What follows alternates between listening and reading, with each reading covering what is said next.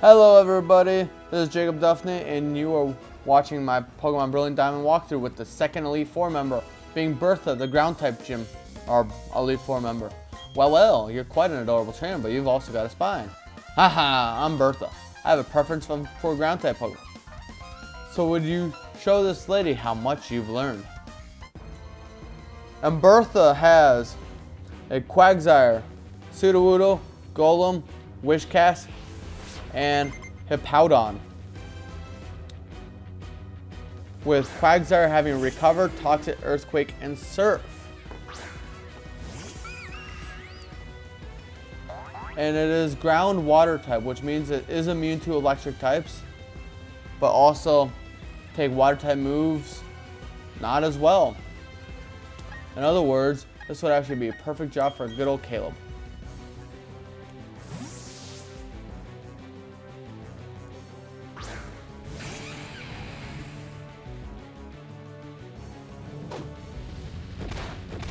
Hopefully that doesn't do much damage at all. You know what's going to do a lot of damage? Me throwing the hammer on you.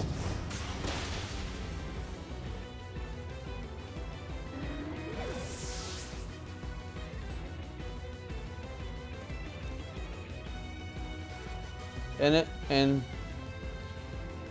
she actually has, and Wishcast too is also groundwater, but then the other three are either just ground, with exception of Golem that's also rock type. And I believe it's going to send out Wishcast, which Wishcast has Bulldoze, Ice Beam, Belch, Hydro Pump. I'm just going to throw another hammer on it.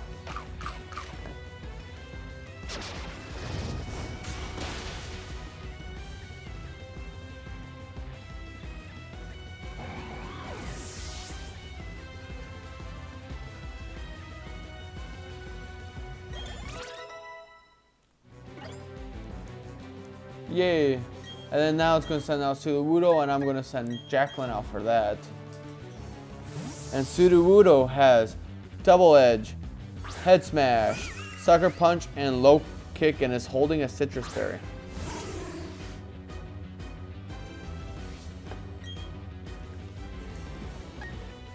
But I'm going to give it a good old Surf. I love this animation. I'm just absolutely wrecking this gym. The last one I struggled a little bit. I think that was like one of the first battles I actually struggled in, except for against Dialga, which I'm still mad about that. And then now Golem, and I'm going to keep out Jacqueline. And Golem has Rock Polish, Heavy Slam, Earthquake, and Stone Edge, and is holding Soft Sand. So we'll just send out another Surf. And it has the Sturdy ability, so this one attack isn't going to work. Which is actually why the next move I'm going to do is going to be Whirlpool, which will surround it in a Vortex. So next time I use Surf, I don't have to worry about the Sturdy. Well, since I used Sturdy once, I don't think it factors in, but now it's at 100 HP again. So I'm not entirely sure. But that actually does all of the damage. I'm not used to Whirlpool being so effective. And now Hippowdon, which is his final Pokemon, is just ground type, and I'm going to leave Jacqueline out there with the Sandstream ability, so expect Sandstorm. And it's Ice Fang, Earthquake, Crunch, and Rust. And I'm going to actually try Whirlpool.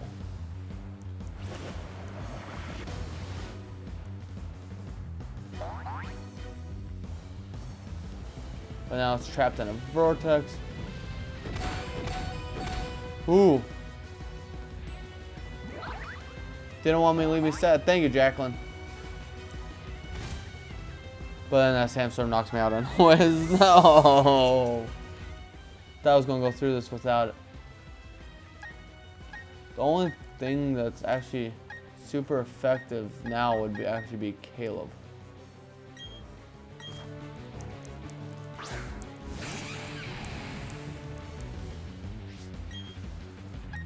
Let me use. I'm gonna use wood hammer. This will probably knock me out, but that'll be the case. Got in this one under, well, at about 5.5 minutes.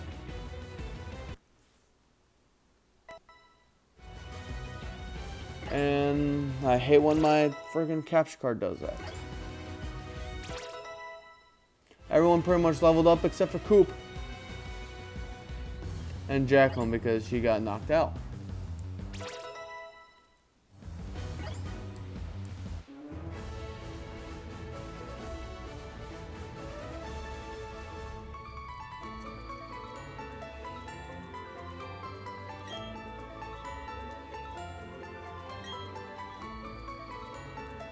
Good job, Bertha.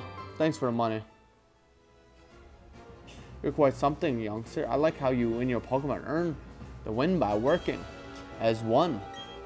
That's why that's what makes you so strong. I can't read. So there's that. Bertha is done, so now we're going to head to our next Elite Four member, which is this guy, which we've already met. But that's going to be it for this video. Just gotta use one revive. And Jacqueline's probably going to take the entire next gym, as the next gym is a fire type gym. Or fire, why do I keep saying gym? Fire type Elite Four member.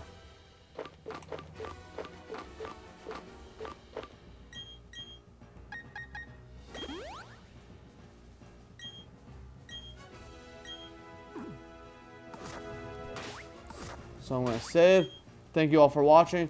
Please give this video a like, comment, and subscribe, and ring that ring-a-ling-ding-a-ling bell. I'll see you all in the next part. See ya.